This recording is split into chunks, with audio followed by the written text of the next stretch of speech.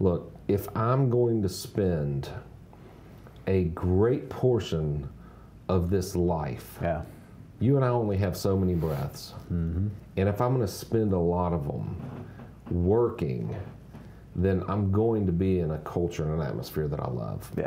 And I want to cultivate it. If I'm going to ask somebody to give their life, a good portion of their life, I mean, let's be honest, like if you take how much time people spend at work versus play versus home versus sleep, everything else, a good portion of their life is spent working. Majority. So if I'm going to ask somebody to do that, then I'm going to create a culture that at the end of their days, they say that was a life well lived.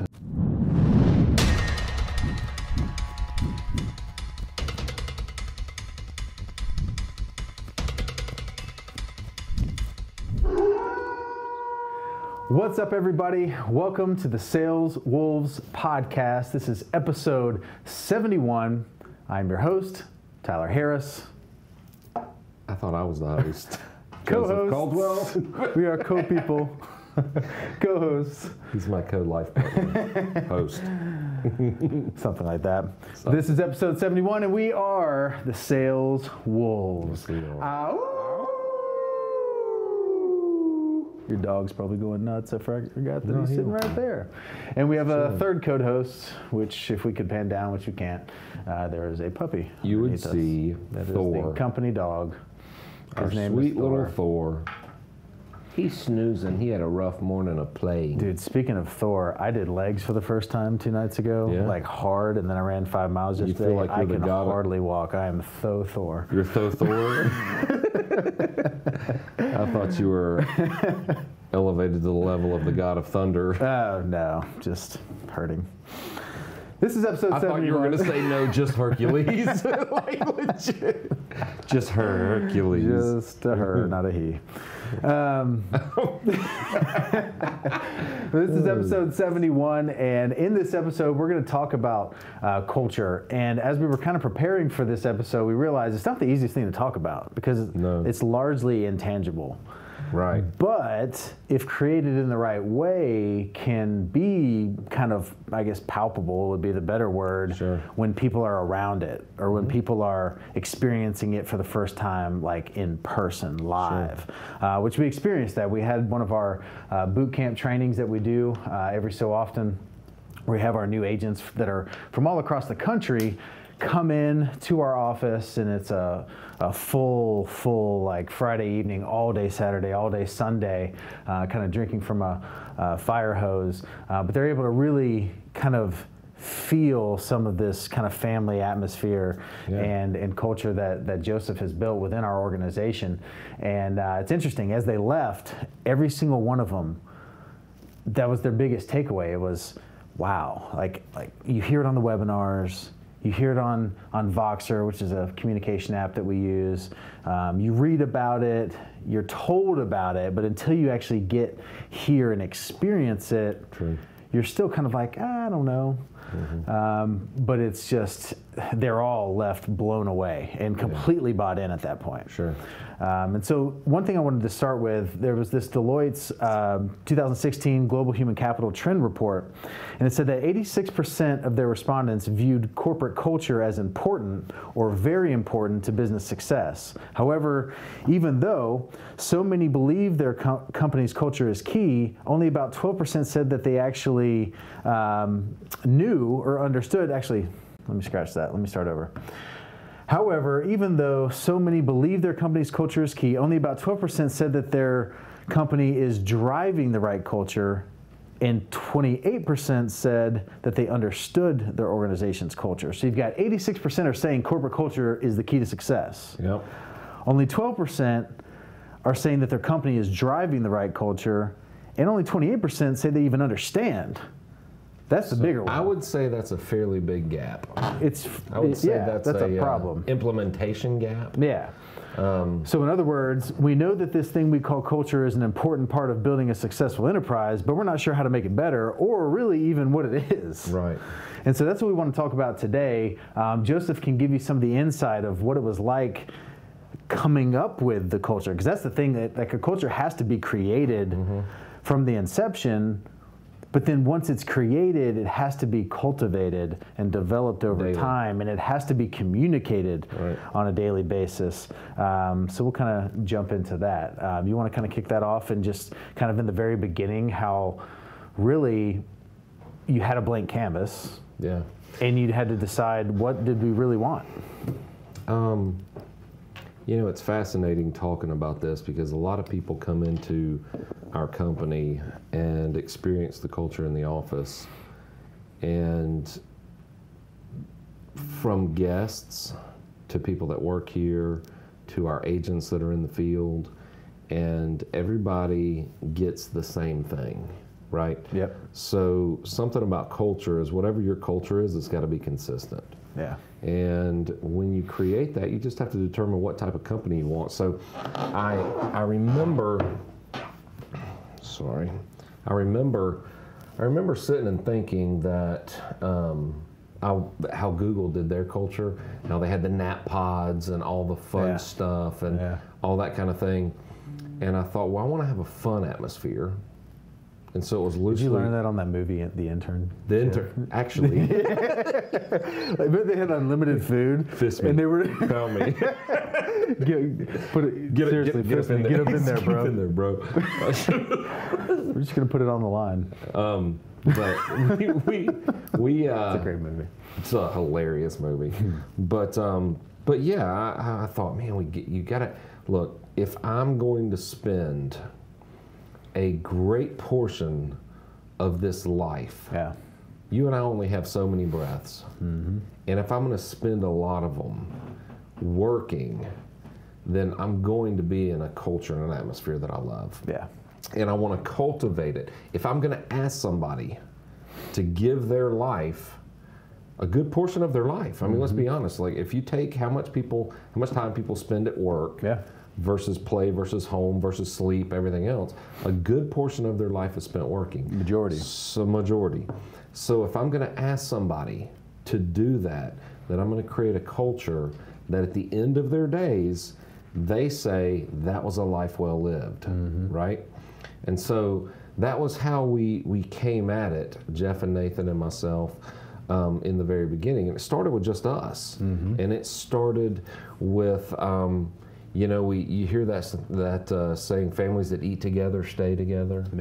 We started, you know how we do our whole company and we have a meal together and we all come up with ideas and stuff like that to further the bottom line and have everybody engaged. Well, that started with me and Jeff and Nathan. Like it's not something that we thought one day, oh, this would be cool because we want to make people feel special but not really give them any, you know what I'm saying? Because companies have this, they hear these ideas and they're like, oh, let's implement that. Let's check that box. Let's check that box because we'll get more productivity out of the person. Because they give a shit more about the bottom line than they do actually about the individual. If they feel important versus are important, then they think that that's the same outcome and results in productivity. But it's not because anybody can see through that over time. They can see through that they're not important. And so that was one of the things as we brought people on. We wanted them to feel how valuable they were, and so a lot of times that took explaining why their job was so important. Because legitimately, if you take the janitor in a huge corporation, their job is vital. Vital. I can literally sit down with that janitor and change his life by explaining to him. The CEO can sit down with the janitor and explain how what he does on a daily basis ties back to the company's mission, vision, and values. I mean, they might as well be like the director of first impressions. I know. If a guest comes in here and we have everything's all great, but they go in the bathroom and it's the smelliest, nastiest place on earth. That's like when I used to lend money, right? And I would lend money on cars, and you know, you can look at the credit report and it may look okay. You can look at the person and they may smell nice and dress up nice, but the real test is walk past their car and look in the back seat. I'm telling you, it's how McDonald's wrappers and please don't tell the story about the one thing you saw. Oh God! But anyway, that right there, it's a telltale, right? Oh, yeah. And you can look at that person and they don't have it together right now. They don't have it together right now. How they're going to treat this one is how they're treating that. It's how you do anything is how you do everything. Is how you do everything, right? And that includes, and so it really has to start from the top. It has to start from the inception. And if there's a company that doesn't have it, then you have to get your key people and your direct reports, and you've got to lay the law down on the company culture or the company mission, vision, and values first. I sat in a meeting one time, and this was about 2 years into the business, and somebody said, well, what's your mission, vision, and values? And I was like, well, this is what we do. Yeah. And they were like, no, no, no. And they put my feet to the fire. And how long ago was that then that you put those things in place? Because it was before I came. Yeah, before. It was 6 years ago, 5 years ago. Got just like a year before. Yeah. Yep, 5 years ago. Yeah. Right around there.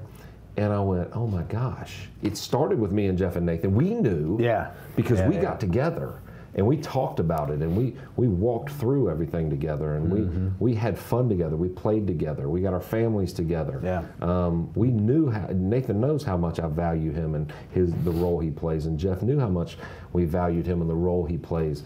But it wasn't permeating through the first couple employees.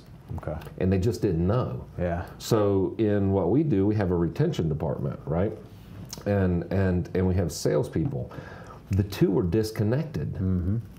So one sold the business, one retained it. And the two had no idea how the other one did anything. Yeah. And so they didn't appreciate it nor respect it. And so therefore, if my goal is for that person to really feel valued, then everybody else in the company has to value them. Yeah. And so it's not like you can wave a wand one day and create culture. No. It is not an easy thing to do.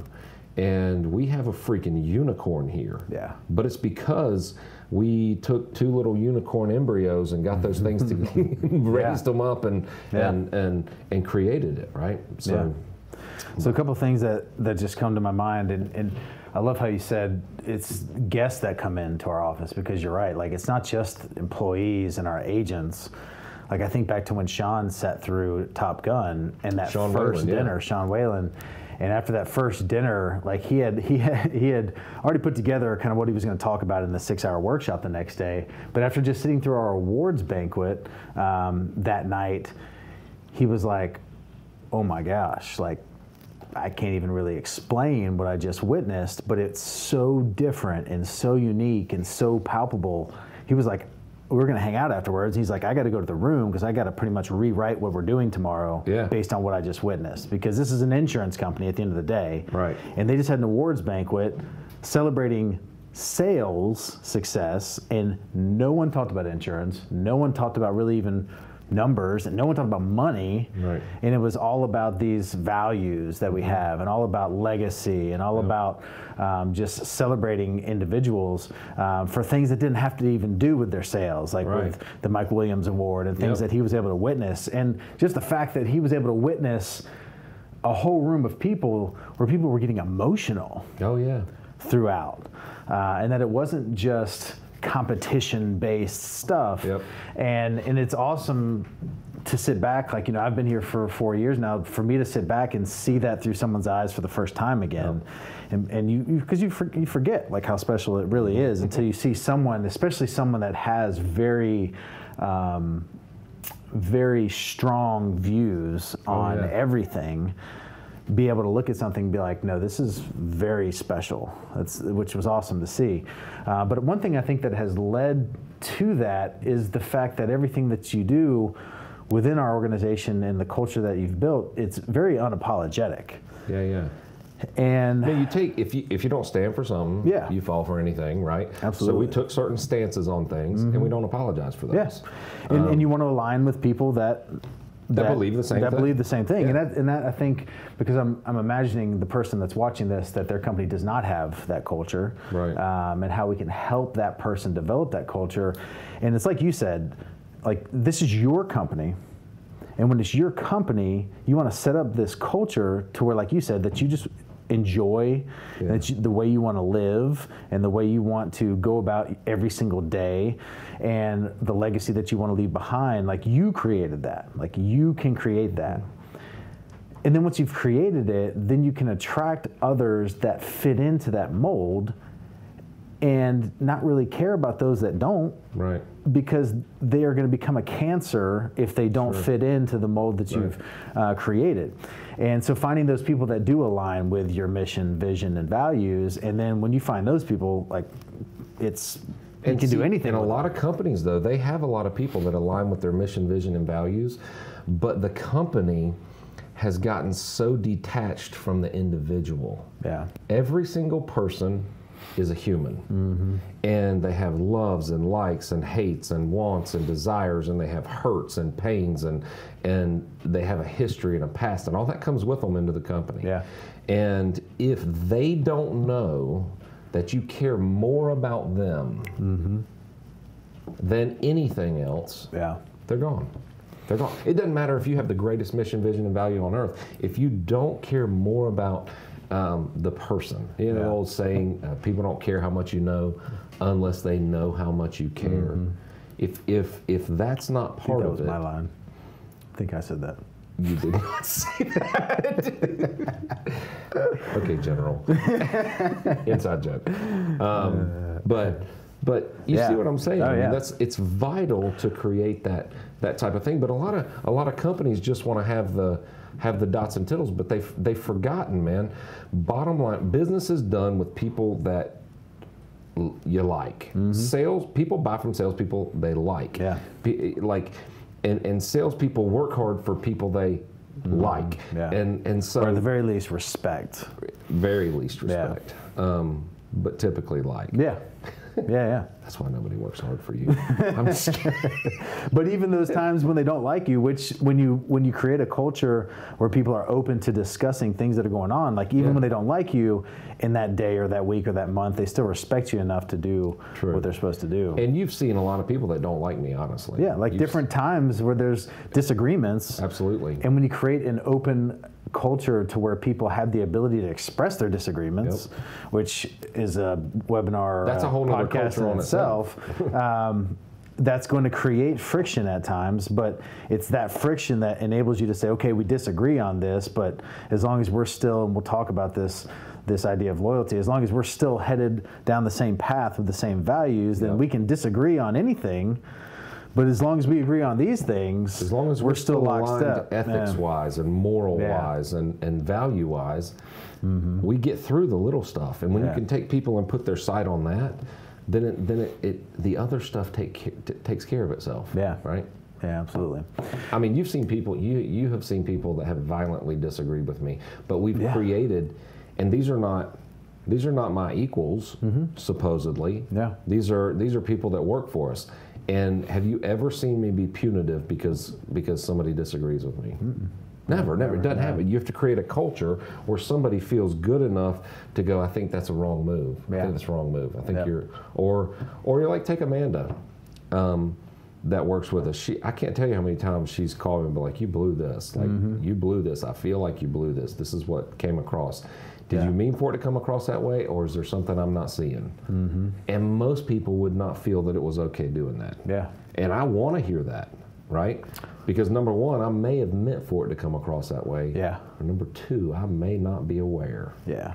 Yeah. And I want to be aware. I think a big thing, especially when you're in a sales organization, is having the people at the top come from a sales background. Sure. Is critical, and that's I think been one of the biggest kind of pieces of putting this puzzle together for us, is that at the end of the day, you have a tremendous amount of responsibility for the salesperson, because you remember when it was you. Like when you said something at boot camp and you talked about, like, if there's ever an issue regarding your money where you didn't feel like a commission was paid out right or on time, or there was something that was missing, like, I don't care if I'm sitting at dinner with the President of the United States, if I get that text, I'm excusing myself from the table and calling to figure out why in the world you didn't get that check, 100%. Or why in the world that check was a little bit off from what you thought it was, even though you know that it's always, there's a reason for these things. But if you didn't feel that way, like if you felt slighted that something didn't get paid out or something happened that shouldn't have or didn't that should, that's like code red for you, because you remember what it was like waiting for those commission checks, or thinking it was going to be something and then receiving it and it being drastically lower, and what that does to your morale, and what that does for you to go out and produce the next week. And just like, that's the belief in getting people bought in, is that they know like 1,000% that from the top down that they've got their best interest at heart 100%. All the time. But I think that becomes difficult for someone that comes from a background where they haven't done all those jobs. And so it's creating those scenarios where they do go in the field and they do get a better understanding of what is it like to work on retention, what is it like to work in this area and this area and this area, almost like undercover boss, but like doing that within your organization, so that you understand the pains that they go through, and you can try to figure out ways to support each of those areas. I think for us has been huge. A perfect example is you take a salesperson that doesn't understand what somebody goes through going through 200, 300, 400, 500, 600 calls a day. Yeah. Here in the retention department, you don't understand that, and they make an error on something, and that salesperson calls and just rips them a new one. You know, early on, some of our salespeople were like that. They would be very combative with somebody, and it would leave somebody here just crying, right? And I've never dealt so swiftly outside of a commission problem and stuff like that. Like one thing organizations have to realize is that there has to be, you have to deal with drama. You have to cut it out like it's a cancer. If it's a drama-filled organization, you just have to let people know on the front end, like when they're getting started with you, like we don't tolerate drama.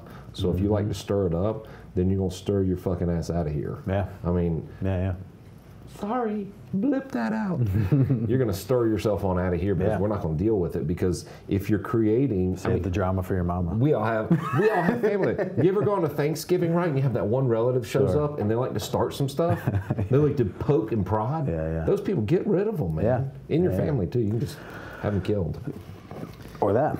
But I think the reason why a majority of organizations deal with the drama is that they don't have that open lane of communication between the salesperson and the CEO. So when you can't go up with it, you have to go left and right with it. The problem is within the organizations when you do have that, but you just don't communicate that way, you choose to communicate that way, and that's when you know that what's being communicated is not real, it's not something, it's because they know if they go this way with it that it's going to get shut down, because what they're talking about is just completely ridiculous or not worth the time, so they have to go to someone else with it. But with that, I think if we want to start with values, because I think one more thing before we start with values, I wanted to talk about the development of people. Inside, people may disagree with me on this, but inside every human being, I believe that they want to be better than they are right now. I believe that every person, when you boil it down, they didn't wake up that morning and go, God, I'm gonna haul off and get just much worse. Like, I want to just do a terrible thing today, much worse than yesterday. I just want to proceed down this awful path. Like, I believe that inside all of us, we want to get better and better and better. And so I took it on as a mantle in helping people grow. So we have books that we read organization-wide, right? And it's not just, here, have this book read this month. No, we're going to all talk about it. What did you get out of it? And do you remember we started reading Les Giblin's Skill with People? That tiny little pamphlet. It's a great book. It's a great book. And it was shocking to see the view of some people on that book. And I don't know if you were sitting in when we were all discussing it as an organization, but some people were like, they saw it as a manipulation thing of people.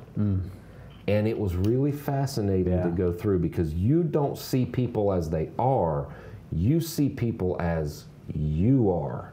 And so it was a great thing to be able to sit with those people and walk through what they were seeing, and for them to realize that they were seeing the world in that book through their shit-colored glasses. Yeah. It was who they were, right? And they were able to take those glasses off and get better and better and better. And so if you invest the time and effort and energy in them developing them, and see what a lot of companies don't want is they don't want the janitor to want to progress. Yeah. Right? They want them to just be the janitor for them. And here, I don't care where you start, I want you to progress. Yeah. And if progression means going to a different company and doing something different that lights your fire, then so be it. I had a hand in helping you do that, and that's good enough for me. And that alone creates a culture that not only is rare, it's almost non-existent in corporate America. It is. Where someone can truly say that if you leave and go on to build bigger and better things than me, that makes me feel and look better. Yeah, I love it. Like, not, I want to train people and I want to help them develop, as long as they stay about here, that's cool with me. And if they go beyond, well, screw them. It's like, no, if they go beyond, like, how much of an incredible job do we do developing them, and how awesome is that for them? Oh, yeah. But that comes down to, like, actually caring about the individual. Because a lot of people want to have the appearance of caring about the individual, but at the end of the day, they could care less. It's just about the bottom line. And see, the thing that people will say, and this is a dangerous thing, it's a nice, great little saying that people say, the best thing about building a company is the people. And the worst thing about building a company is the people. Yeah. You know what? It's not the worst thing. We're humans. Like we come with our good stuff and our bad stuff. And so if you really care for the individual, there's nothing bad about that. Everybody has their stuff, right? And to help them go from where they are now to where they want to be is, if you care about that, you'll truly have a company that's worth being a part of. Yeah. Absolutely. And the values. You were going into the values. So I mean, just looking at values, because I think as you, and a lot of people that are listening to this, they may not feel that corporate culture within their organization, or they may run an organization, they don't feel like they have that developed yet. And I think the very first thing that they can do is try to identify what their actual values are, personally, and then as an organization. So a couple things I wrote down here. So the good next step is clarifying culture. In clarifying culture is to define the core values. Getting clear on your organization's value means saying out loud what's important to you about how you conduct business and interact with each other, and then figuring out how to live those values. So, when you're working with groups, we ask, this group asks them to complete the following sentence as a way to start talking about their values. We care deeply about blank. It's how we want to do business. So we care deeply about, and then just figure out what that is. And this isn't something that, like, the first thing that comes to your head. It's not one of those kind of of those kind of things. It's like, because Tyler's would be my beard. We care about my beard and TJ's hair. Puppies. But it's something to spend some actual time on. So then, what do those values mean? So the next step is, in clarifying your culture, is to figure out, state what those values will look like in daily life. How do you want them to show up as patterns of accepted behaviors? Yeah. And so that's something that I think we can talk about within the values of our organization, is they were clearly defined, but then they took it the next step further in saying, well, how do those values show up on a daily basis in how we do business? And so with our values being loyalty and responsibility, talk about kind of how you came up with that concept. I'm assuming it probably, because we don't even know the answer, like it probably didn't happen like split second, like, oh, loyalty and responsibility, that's it, write that down.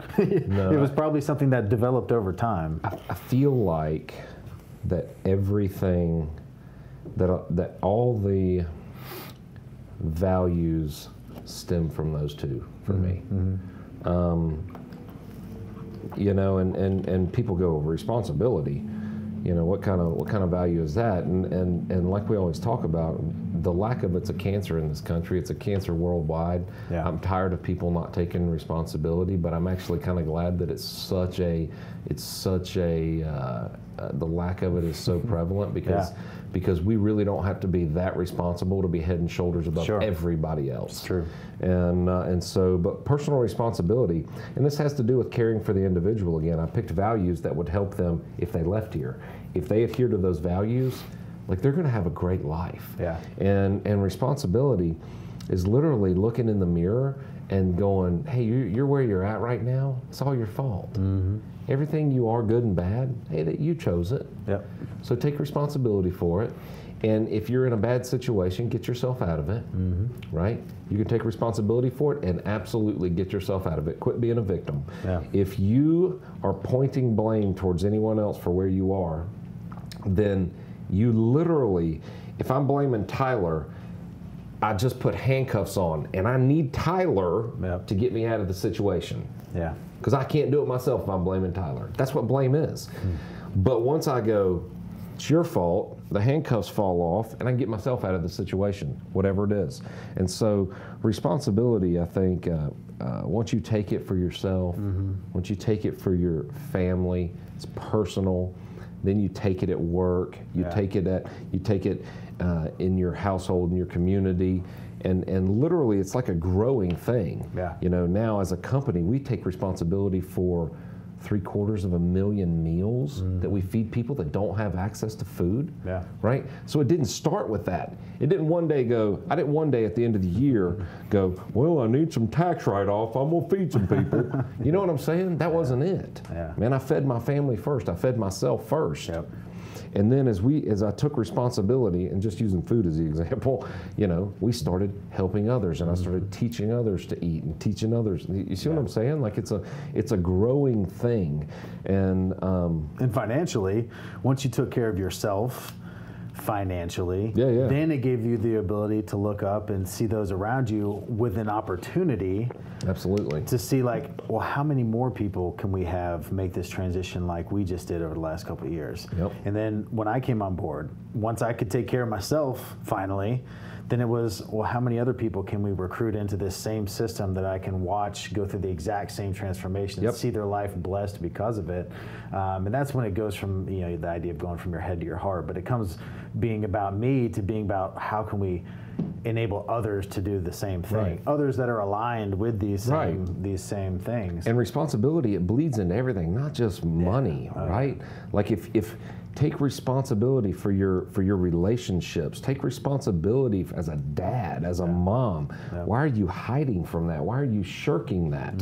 Why are you not taking responsibility there? You're raising a generation of people that will haul off and take no responsibility too, unless they see you do it.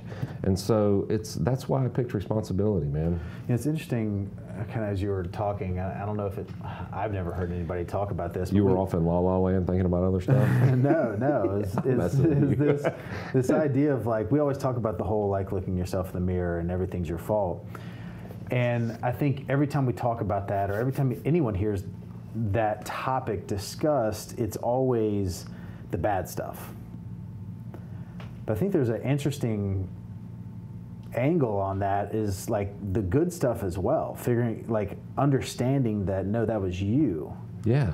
Like there's a lot of times in my life over the last 3 years that, you know, having a massive transition of going from being broke to having money, and going from being in a place where I had failed and failed and failed to now succeeding, that there were times where I didn't take full responsibility of that change. No, people are like, think it's lucky. Yeah, like all of a sudden, thank goodness God smiled on me. Yeah, I mean, but I think a lot of that, there's a lot of power in taking ownership and responsibility of the good stuff. It's like, 100%. Hey, because someone right now is watching this and they're looking themselves in the mirror, and it's not a bad picture. Like they're in a pretty good place. Like they're making good money, their relationships are intact, they're healthy, you know, all these things that they've got in place.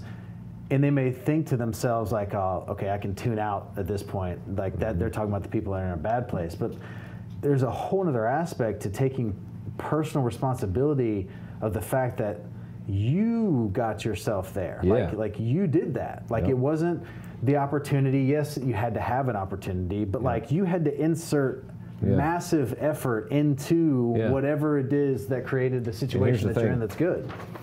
That success that you've had and where you are now, if you don't take responsibility for it, it's your ceiling. Yeah, exactly. If you do take responsibility for it, it's a springboard to more. Well, and it's the exact same thing you said. It's the handcuffs. Yeah. Like, if I said that, like, well, Joseph created this opportunity.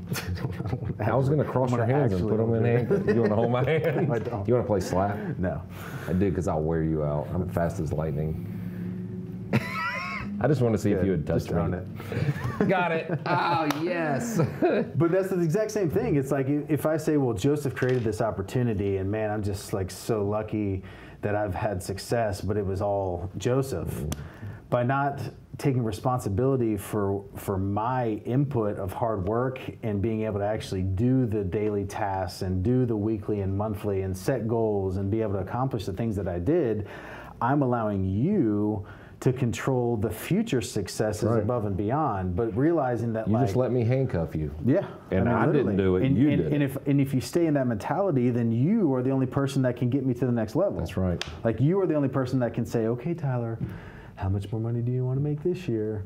And how much more money do you want to make this year? Until you take personal responsibility for your failures and your successes. That's right. Then that person has those same handcuffs on you, and that's a very interesting. I didn't write those 7,500 policies you wrote in 3 years. Yeah, you exactly. You worked on that. Yeah. You busted your ass. But I think someone coming from a period of failure after failure that has some success has the propensity to feel that way, to feel like, well, I'm still that guy that failed. I just happened to find something that I didn't fail at. Right. Versus, no, I actually made a transition, made a switch, and I put in the effort, and I got a result. And now, what can I turn that into? Now, how did you do that, and how can you apply it to the next thing, and the next thing, and the next thing, and teach others to do the same thing? Yeah, that's it. Loyalty. How did I pick that one? Is because I got so tired of legit. Actually, I wanted to build like a mafia type organization, not illegal, but that took care of each other, like La Familia, right? Like your family. And I got so tired of organizations requiring people to be loyal to a person, like a boss requiring this sales guy to be loyal to him. Like, don't you say anything about this, because that'll make me look bad to the other guys and all this stuff. You got to be loyal to me, all this stuff. Like, I don't believe in it to begin with. I think that if you can find a person or a group of people that adhere to the same ethics and morals and values that you do, and align with where you're going, then by default, that's loyal. Tyler and I was not loyal to him when he started. He wasn't loyal to me. We were loyal to the same thing, the same mission, vision, values, and the same code of ethics and morals. So as we're loyal to that together, and we walk that same path, trust is built, and trust is the bridge to personal loyalty, right? And that is a very, very, very special thing. Personal loyalty is a very special thing, and once it's developed, you need to guard that, and that's the type of organization that we're building. A La Familia organization, a family type organization where we look out for each other. Nobody new is loyal to us. They're loyal to the mission, the vision, the values, and hell, sometimes they're not even loyal to that. Sometimes they just need to make a paycheck because they're starving. And then they see how we are, and they know, they start to understand that they're a part of something bigger than themselves. And that's inside every human being, to be a part of something bigger than themselves and to be accomplishing something greater than they could do on their own. So, and that in a way is how you eliminate ego from in a corporate setting. It's putting your own power and your own skill sets and things that you've developed and the successes that you've had aside, and saying, no, like, I don't want you to be loyal to me. I don't need it. I don't want it. I want you to be loyal to the things that we're all loyal to. And if you can do that, then I'll support you 1,000%, and I'll get you to where you need to go. And I think a lot of people in a CEO role or a management role, that may be difficult for them to do. Like, you should do your job because I tell you to do your job, right? Like, you should succeed because that's just what you're supposed to do. Not like, oh, let's talk about these other, like, we don't ever talk, like, all of our conversations on webinars, all of our conversations with agents, all of our conversations in these boot camp trainings and leadership trainings and Top Gun trainings and all these things we do, it's about an idea that's bigger than any one person. That's right. It's about this idea of everyone trying to just become the best version of themselves. That's right. And that's what makes it easy when you say someone being able to get to a level where they then leave the organization, whether it's because their values changed or whatnot. There's no hard feelings in that situation. Like you were talking about having a conversation with a guy that did leave, and how you were helping him and giving him some advice, and here's what I would do, and maybe you should talk to this company and that company, because he was no longer aligned with where we were going. But it doesn't make him a bad person. Nope. And it doesn't affect us in any way. No. Because we know that if he stayed, he wasn't going to contribute to the organization because he was not aligned. Right. And it makes it to where you can make these decisions now that aren't based on emotions. Yep. They're based on things that have been outlined, and it's very, very cut and dry. Like you're either aligned or not, and you can tell very, very quickly. So it makes those decisions like firing people or terminating a contract with someone. These are very like emotional things that like most management, most owners, they dread dealing with. I don't. But when it's very cut and dry, hey, we talked about in the very beginning. When do I fire somebody? When they have breached. First time I think about it. Yeah. I don't ever think of firing somebody unless they're no longer aligned with the organization. And the first time I think about it, that's the day they get fired. Like there's no, there's no qualms about it, because any day I was taught from a mentor, Roger, said that any day after the first time you think about it, they are stealing from you, and you are stealing their future. And I was like, oh my God, I don't want to steal somebody's future. And I dang sure don't want them to steal from me. Yeah. Right?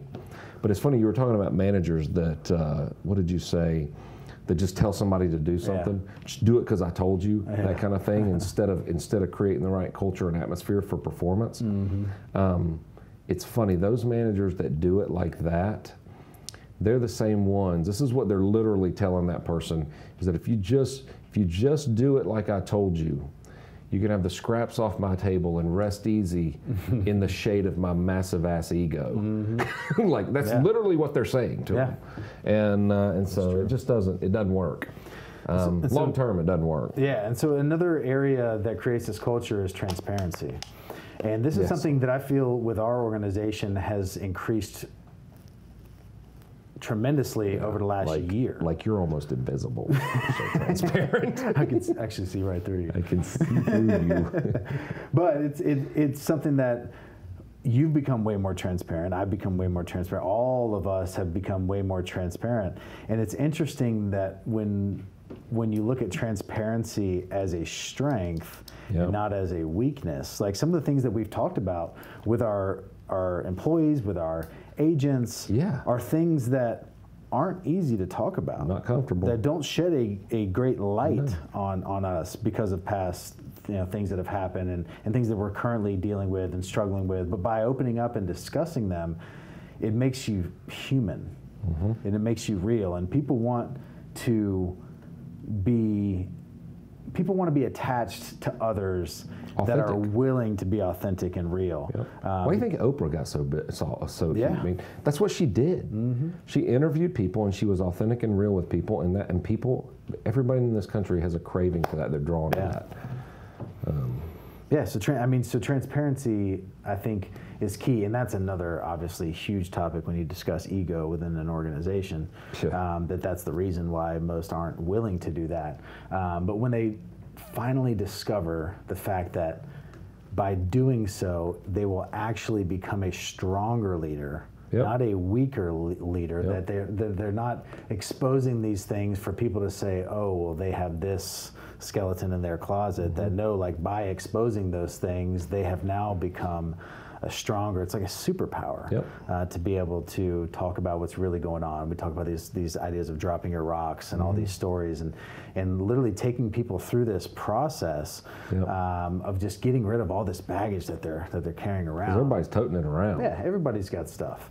And then another area is giving people time to disconnect. So there's so many organizations that they want you to like work all the time, and it's kind of like, I mean, just cracking a whip, like come in early, leave late, produce. But we've literally in the last few months have implemented structures so that people can work less. And not just work less in a, hey, everyone needs to back off a little bit, and that's going to mean you don't make as much. But no, like actually trying to sit here and strategize ways to allow people to work less and make more. Yeah, and just by implementing structure. One of the things that we've done with our agents is unbelievable, the way we've structured their thing and how they get their time off, and that's unreal how that works. Another thing in the office. In our office environment is we have a lake house that we give everybody access to. Right? We have a lake house that people can go there. 2 weeks a year? 2 weeks a year, each employee, and then we do a trip at the end of the year to Dominican or Mexico or something, and all inclusive, and take the employees and their spouses. Things like that. We have the ping pong table in the office. We encourage people to take that break. We encourage people, make sure when you take your lunch break, man, don't do it at your desk. Get up and leave. Like go disconnect from here, because we care about the person, the individual, their happiness. It just creates a better environment all the way around. So absolutely. Except for you have to work. I'm working. I'm working right now. Working right now. No, but I think you've seen me do that more though. Oh yeah, like absolutely. Before, I didn't realize that was a problem in the office. Early on, I gave people unlimited time off before we grew to a place where we had to have certain things put in place. And no one would take the time. And I know now why that was, because I never took time. Like I worked 24/7, and I unconsciously put that pressure on everyone around me. Everyone. And I probably would have burnt people out had I not realized, had I not been like, oh my God. Like not only will I burn me out, but I'll burn this whole thing to the ground. It's almost like you had to institute mandatory time off. Like you have to take a minimum of this. And if you need more, it's but a minimum to make sure that they are taking care of themselves. And everywhere I started traveling, man, I met Germans and Australians, Swedes, people from Switzerland. They have great time off with their companies, holidays, and it's just different. So I started trying to mimic some of the way those companies did it, because people were happy. They were happy, and still there. Like they still there. How long you been with the company? 15 years. How long you been with the company? 20 years. You don't see that crap in America. It's unheard of. It's unheard of, especially with millennials. We had our first millennial leave in 8 years the other day. The first one that left for another job. The very first one. And it was because it was time. Like we encouraged him. And he cried. Before he left, because of how much he's learned and how much this has meant to him, right? So I think that's a key thing to kind of close out on is the fact that culture's always been important in the corporate world, but never has it been more important and increasingly important than it is with millennials. Millennials crave that culture. They crave being part of something that's bigger than themselves. They crave that environment. You know why? It's because everybody calls the generation, World War I and II generation, the greatest generation, and because this country was built on their back, right? And they sacrificed. It was a civil generation, right? They cared about their communities. And if you look at the millennial generation, and generations go in cycles. The millennial generation is a civil generation. They care, like seriously, you can't talk to a millennial that doesn't have a cause. Like that's where the whole 1% movement came from, the 99% on Wall Street. That's where, and whether I like their cause or not, they by God will sacrifice for it. I mean, that's where all the save the whale and save the baby seal, and that's what I mean. I had to quit bringing baby seals to the office and beating them to death with a baseball bat. I'm just kidding. Culture shock. I'm just kidding. I'm just kidding. We never did anything like that. But they wanted a cause, and so companies need to give them a cause, and then they want to develop and grow. And a lot of times, it's not even that their job has to become more responsible. It's just they want to learn and educate so they can learn another job, or maybe they switch up in your company. So there's just different things you can do that and incorporate them. You know. And people are so quick to talk about millennials in a negative connotation, but it is what it is. Like, you can say anything you want about them, but you have to learn how to lead them, and you have to learn how to make them feel a part of an organization. You talk about it like you're not one. I'm aware. I know, and that's why I understand it so much. And that's the key. And the fact that it is just because of the way math and procreation works. It's the largest generation. It is the largest. It is large. So it's not something that can be ignored. And it's something that you hear every day. You could get on Google and you could read 1,000 different articles on how to recruit and retain, and no one really understands, but it all comes down to culture. Well, and building a culture. You walk up in our office, I think we understand it. Exactly. I mean, we've got it down pat. And I hear my friends say that have companies in town and like, man, I hate millennials. They this and that. They talk bad about them, and I'm literally like, I love them. I love their whole generation. I love what they stand for. I love every bit of it. I can't wait, because my company will crush yours because you hate them. And that's like, if you don't change the way you feel. And that's just a decision. That's all it is. Like, I just made a decision to love them. And now I'm going to create a system that reinforces that love. That's right. By creating a situation that they are creating an environment that they can thrive in. 100%. And when you create an environment where they can thrive in, then you will grow to love them, because they are some of the most passionate, really driven and educated groups that ever have. Except for TJ. TJ, he doesn't have much education. Are you a millennial?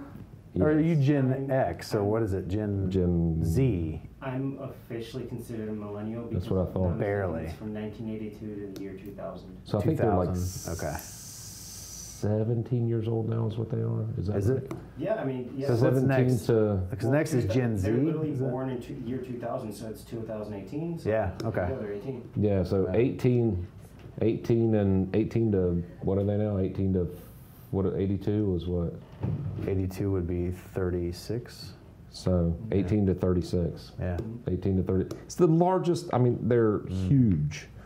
It's a huge generation. But if you think about that, the greatest generation, that, I don't know if did you say the word hierarchical? Did you say that?